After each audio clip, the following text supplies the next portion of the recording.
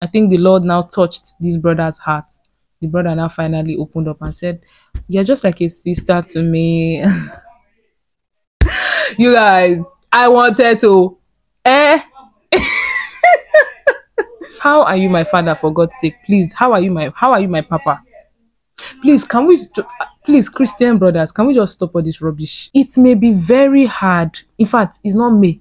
It will actually be hard to step back, especially when you started nursing and nurturing your feelings for this person in your heart. But it will be even much harder and hurt even more if you remain there, invest into this person, and now have to come out just because that person doesn't value you or the relationship doesn't work out. God forbid that I will endure my marriage. Oh, blood of Jesus. The container is not as important as the content. So you don't need to kill yourself if somebody say no. Then I like him, does not like me. We move. It's not about you, it's about me. It can't be about me. It has to be about you because I carry virtue. In your eyes, your head is full of dreams. Hi guys.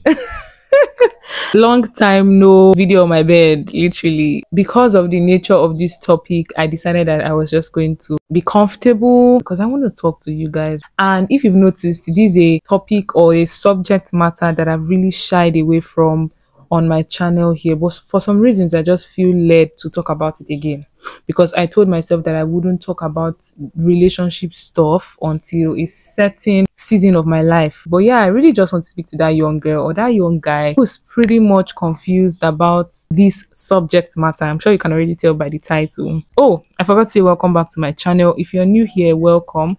And of course, I'm holding my microphone today because like I said, I just want to talk and I want you to have that feeling as well, like I'm talking to you. Funny enough, the video I recorded prior to now was a completely different video. It was a reaction to my first video on YouTube because I have created content here on YouTube for the past 3 years. Cheers to that. And so I wanted to do like a celebration video, but for some reasons that video didn't come out well, and I just felt like, okay, maybe it's not the right time to make that video. Why not talk about something else? And here we are, right? Another thing that inspired me making this video is the fact that I have been praying for my marital life for the past 2 months now.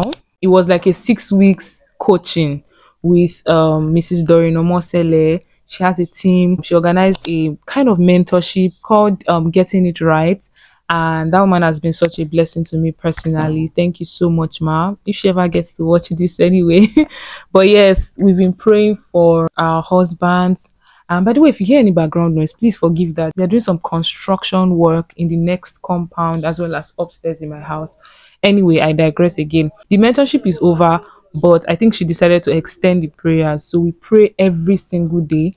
And I've done my best to be consistent, except on days I really could not help it. Maybe I was in transit or work or something.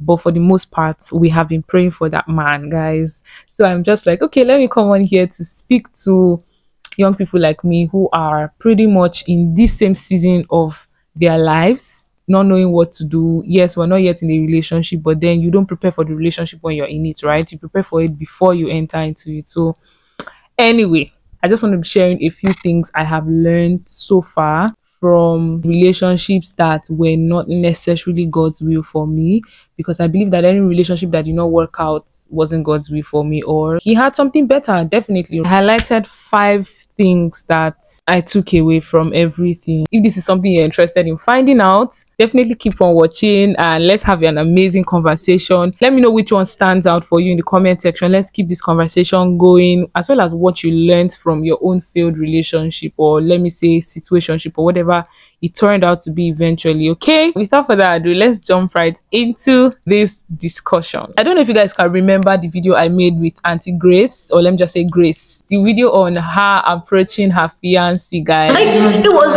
wait, like nobody told me. I just said, Gracie, you have to wait. I wanted to have it my way, so I went ahead and I went to tell him I liked him and he should pray about it. It was really funny. And then he came back and he told me, he doesn't want to date anybody in school. I felt bad. It doesn't like just taking me as a sister. My heart beats. My chest pain.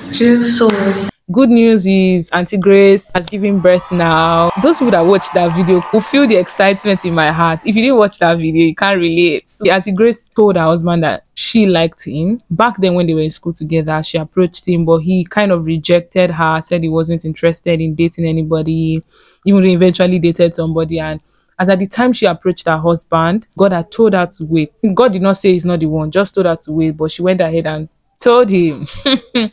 But later on, during her NYSC, apparently they served in the same place. And then, he proposed, love started and all of that. So apparently, if she had just waited, he would still have come around, right? Because God's timing is the best and God keeps his word. And now they are married. She has given birth and she has been giving us back-to-back birth vlogs. I'll be linking her channel in the description below. So please check out her channel and definitely go and support her. I'll also be linking the video that we made together in this video. I just thought to give that context because a similar thing happened to me in 100 level and I don't think I've really shared that here. I liked somebody in my 100 level and I don't know, for the first time in my life I was just so drawn by my emotions. And this is me being vulnerable because I know that not many people will come on to say things like this. Everybody wants to act spiritual, act like, oh, they don't make mistakes. I was really consumed by my attraction towards this person and that was my first time liking somebody. So I had not really learned, or let me say I had not really been taught by God how to subdue my emotions and be led by the Spirit. Of course, I was still a growing Christian. I still am, but I think I was still very much young in the faith. And so I went to meet this guy, told him that I liked him. If I took a lot, thankfully this person was and is still a good person. Till tomorrow, I can still say that this person is a good guy because me, I know they like rubbish. The way he handled it, till tomorrow, I will still be amazed. Things did not work out because of obviously it wasn't God's will. Like what? I must have been a clown. Wow. Anyway. Oh my God. Okay. I'll try not to laugh, but then I'll still share the lessons. I'm going somewhere. So this person was in their final year. So when we went home, non-final year students, they stayed back to complete their project. I just noticed that during that project defense time, this person was in school. The person started ghosting me, stopped picking my calls, nothing. I started asking questions. What is it? Before you know it, I think the Lord now touched this brother's heart. The brother now finally opened up and said, "You're just like a sister to me." You guys, I wanted to I was not only sister zoned, I was daughter zoned. You know when they say you like someone and the person is seeing you as their daughter, like how are you my father, for God's sake? Please, how are you my papa? Please, please, Christian brothers, can we just stop all this rubbish? Which one is mommy, dad? Please. Anyway, that's not the focus of this video, but I just say I should chip that one in. And so it was a really painful experience for me, but I went back to God. I cried my eyes out, talked to God about it. And God said, I saved the best for the last. I know the beautiful thing about that experience. That was the period that my spiritual life skyrocketed. I literally channeled that pain to connect better with God. And I just want to say this to anybody. If you are currently going through a heartbreak or probably entered a relationship that you obviously knew God was not approving, but you wanted to go and see for yourself, and then you saw for yourself, and then you ended up regretting, God just wants you to know that there's no better time to build your relationship with him than even that period. I'm not saying you should now use God as a bait or as a cover up, or you now go to God and be for me spiritual sister just because you are going through a heartbreak, and then when you are done, when he has healed you, you now run away from him. No. But I'm saying that why not just channel that pain to connect better with God on a different level? Because that's what I did, and trust me, my healing came so quickly. Mind you, I still stand by the fact that this person is a good person, because he not only was honest with me eventually, he still came back to apologize. Like, he fought for that friendship. And of course, we're not so close today, but he wanted to make things right. You know, there are some people that will not even care about giving you closure, will literally shatter your heart and just move on. You hear they're in a relationship and they are living their lives, but this person actually cared about the fact that, fine, things did not work between me and you, but you are a good person, I'm a good person. I must see to it that I make things right with you. And so that person made the effort. The person kept reaching out, even though at some point I had to like shut the person out because I needed to get myself together. But later on, I opened up and was able to forgive and let it go. And this person really made that effort, called, apologized. Till today, I can still say that that person, was and is a good person. But he wasn't just the right person for me, and that's fine. Now, what are the lessons that I learned? Not exactly from that relationship, because a lot of water still went under the bridge after then. Trust me, I am not even perfect. I've made mistakes. Of course, mistakes that have not cost me my life, but I've made like quite a number of silly mistakes that the Lord has just covered for me somehow, and then he has still somehow made me the kind of person that people can look up to. When I see how much people look up to me, even up to when God still chose me to lead an entire student body as the female representative of every female student, it was at a very low place in my life. It was at a very dark. Only my circle will understand this, and the people that were, my roommates then. It was at a very low period of my life. I didn't feel worthy. I forgot to just take away all that shame, take away all that unworthiness, and still clothe me with his garment of honor, such that people still look up to me today and ask you, I love you, I want to be like you. If only they knew. Sometimes I just tell the Holy Spirit, should we tell them? Should we tell them? But see, that's the beauty of being in Christ. The first thing I learned is that if it is not God's will for you, you struggle big time. If God has already made it clear to you that that relationship is not his will, you might want to save yourself that emotional stress and trauma and just step back. Trust me, it may be very hard. In fact, it's not me. It will actually be hard to step back, especially when you've started nursing and nurturing your feelings for this person in your heart. But it will be even much harder and hurt even more if you remain there, invest into this person, and now have to come out just because that person doesn't value you or the relationship doesn't work out. So I just feel like if the Lord is really leading you to not go into a relationship and you're very clear from the onset, just try. I know it can be a lot. Try. Just ask God for grace. Shut out this person on you guys. I think I've said enough on the first point. If you're not a believer, you might want to actually get to becoming a believer first. Then these things will make sense to you, because all these Holy Spirits that I'm talking about, it might not just make sense to you, because I really don't know how unbelievers do it. I don't know how they connect. I don't know how I really just don't know. So I'm talking to my fellow believers, right? I'm so sorry, but I'm not sorry. If there's no purpose, there's no direction, you're not seeing your future with this person, it's all looking one kind. Like, the fight is more than the blessing that comes with it or the benefits. I beg. The second lesson I've learned from this relationship thing is that the more you touch, the less you talk. The more you touch, the more irrelevant your conversations become to you. Actually talking, like, you will literally get to a point where you cannot sit together and have meaningful conversations without lusting after each other enough to get physical with each other. That is to start touching and romanticizing and sexualizing each other. Sex is a covenant. Let me not start preaching. It's a very deep covenant that you don't want to have with somebody you are not married to. The third thing I've learned is that if you manage it now, you most likely manage it for the rest of your life, because if you're seeing something you cannot take, a non-negotiable that is existent in that person, a red flag, a deal breaker, and you're like, let's keep managing, you will most likely just manage for the rest of your life. And trust me, one of my mentors back then would say, marriage is too long a time to be endured. Marriage is supposed to be enjoyed. Literally, like, God forbid that I will endure my marriage. Oh, blood of Jesus. I've prayed too much for my marriage to come and endure it. I'm saying this not because I'm married or I'm going to get married anytime soon, but because I'm going to come back to this video when I'm married and listen to the prophetic words that I've spoken over my marriage. My marriage will be enjoyed. Hallelujah. So in terms of your vision, your standards, your alignment, the Bible says, can two work together except they be agreed? All those things, if you're trying to manage it now, you most likely manage for the rest of your life. Trust me, you don't want to manage for the rest of your life. Why manage when you can live in abundance? Why manage? Why endure when you can enjoy it? So I pray God will give us the wisdom in Jesus' name. Amen. The fourth thing I learned or I've learned so far is that you're not looking for a perfect person. You're looking for a perfect person for you. In other words, you're looking for the person who's right for you. I was listening to a video by Fela Durotoye, and he said that one mistake that a lot of ladies make is that they want to marry a king. But the issue with that is that a king is most likely already another woman's husband because he has been crowned by that woman to become a king.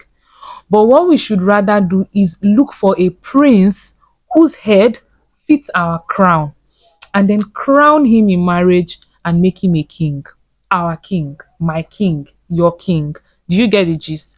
So, in essence, you're not looking for somebody who has no flaws, who's perfect, but you're looking for the right person for you, the right person for your destiny, the right person for your future, and more importantly, the right person for the purpose that God has given to you.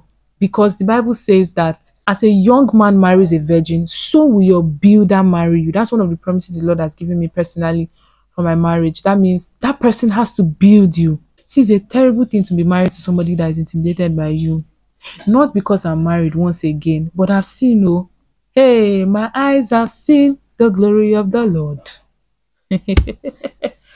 Say, my eyes have seen, oh, my eyes have seen the glory of the Lord. You open my eyes to see, oh, my eyes have seen the glory of the Lord. Please follow Pastor Kingsley Okonkwo on every platform possible. That man knows the word. Follow Pastor Mildred. They are not just because they are my pastors, but follow people where no road.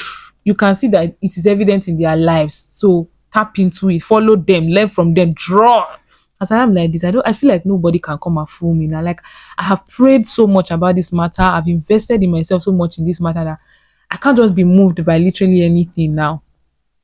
I feel like I'm gradually getting to that point. And trust me, for me, I count that as great maturity. How I am now is not how I was in that 100 level. What those rubbish mistake that I didn't know all of this. I didn't know, but I know better now, and I give glory to God. I'm growing, I'm learning, and I hope somebody is also learning as you're watching this video as well. The fifth and final thing is that the container is not as important as the content, and there's no one person for you. I feel like that's the thing that the devil has used to trap a lot of guys and ladies. God said you're my wife. God said you're my husband. Do not trap yourself. Okay, if the person now come and die and call, what will you not do? Or rather, God is more after the content of this person, which he can replicate in the lives of other people. It's not really about Brother Wilson. It's about what Brother Wilson carries that God can put in another man for your destiny. So if Sister Isabella is not convinced about you as much as you are convinced about her, move on, because God saves the best for the last. And whatever it is you are seeing in Sister Isabella, he's gonna put even much more in the person that will say yes to you. So you don't need to kill yourself if somebody say no. Then I like him, does not like me. We move. Pastor Mildred says, it's me that is carrying the virtue as a woman. I'm looking for who to release virtue upon. You are not telling me it's not about you, it's about me. It can't be about me. It has to be about you because I carry virtue. You're not just the right person for me to pour that virtue upon, and it's fine. Thank you for not wasting my time. I feel like if we all have this understanding, especially as ladies, it will really ease a lot of stress. Yes, the heartbreak might still be there. Yes, the sadness, the hurt might still be there. But I think it will help us heal faster. Even for the guys, if you know your value, your worth, that a lady turns you down, it's not the end of the world. But at the same time, don't forget that God gives his best to his best. I know I'm breaking a table. God gives his best to his best. So if you're praying for something, you self be working towards it too. Life has to be balanced, because marriage is so that two can chase 10,000. I cannot be chasing 1,000 as a single person and then can be chasing 500 as a married person. No, if I'm chasing 1,000 as a single person, then I will chase 1 million as a married person, because two heads are supposed to be better than one. All right, guys, I believe that I've shared what the Lord has placed in my heart to share in this video, and so that I don't say more than what he has ordained for me to say. I hope you enjoyed watching. We have actually come to the end of this video. If you found it helpful, if you learned a thing or two, let me know in the comment section. And if you want to see more videos like this, which I know you will like, I'm a boy, you want to see it, just let me know in the comment section. I'll put it into consideration. And even if I don't come on here to talk about it myself, I want to bring people. I like, this is the year I want to collaborate with a lot of creators. It's in my plan for this year. But my 9 to 5 anyway, I'm not giving excuses. I'll do my best. By the way, guys, if you know any Lagos YouTuber, or not necessarily in Lagos, but any Nigerian YouTuber, they might be in other parts of the country, but they are of my age, and maybe we are in like similar niches. They also do like the faith content, because for me, our belief system is very important. Before I bring anybody here, we have to like be very like-minded. If you have other YouTubers or other content creators on Instagram or TikTok that you follow, that you feel like I can collaborate with, just let me know in the comment section. I'll reach out to them. That one know they had me. I'll reach out to them, establish a good relationship with them, and try to get them on the channel. I don't mind going miles away to meet them, or doing a live session with them. But yeah, I'm very, very much looking forward to that. You have like like-minded creators. If you've been following me here, you know the kind of content I create. So if you know other YouTubers that are like-minded with me, we share the same faith, they're Christians, emphasis on that, they love the Lord, they believe in God, we can find a common ground to establish good content for you guys. Let me know in the comment section, and trust me, I'll be here to provide you guys with all of that. Okay, so thank you guys for watching. Don't forget to give this video a thumbs up if you found it helpful. Leave a comment below. Let me know what you're taking away from this video, something I said that is sticking and that has struck with you and is still striking you right now. Let me know in the comments. Share this video with a friend though. And leave a comment below. Do all that good stuff. Let's get monetized, guys. Let's get monetized in the name of the Lord Jesus. Amen. I love you guys, and I'll see you in my next video. Cheers to becoming the best version of yourself. Bye. Follow me, you with the fantasy, something gorgeous, something sweet. Follow you.